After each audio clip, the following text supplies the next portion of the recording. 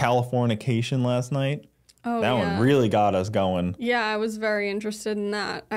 Because read like, the lyrics. It's from 25 years ago. I was like, I feel like I could sing this song. I know all the words, but I knew none of the words. Like, the lyrics are very interesting. Yeah, it talks about like a little girl from Sweden bitching about the climate. It talks about the end of Western civilization, spies from China, space being faked by Hollywood. There's just like one line kind of about each of those things. Well, yeah, I mean, it's not a TED Talk or a podcast, so you're but making this is what they touched on. Like they talked about all this and all they this. They go deep into... Yeah, they touch on those things, yeah. The one line, though, space is the final frontier, but it's made in a Hollywood basement. That one hits. It's a hit line. I'll put that up on the wall.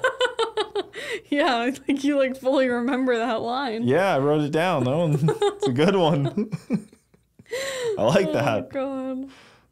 That's probably where that that's probably what happened to that plane, the F-35. There was probably an alien craft that connected into it, which caused him to eject. It's probably something to do with aliens. Yeah. If I were to guess. People want to blame China or Putin or Zelensky, but I bet you it was aliens. Maybe. Probably Zuck. He's kind of a lizard. Maybe. The guy that hasn't done anything good in the last 10 years.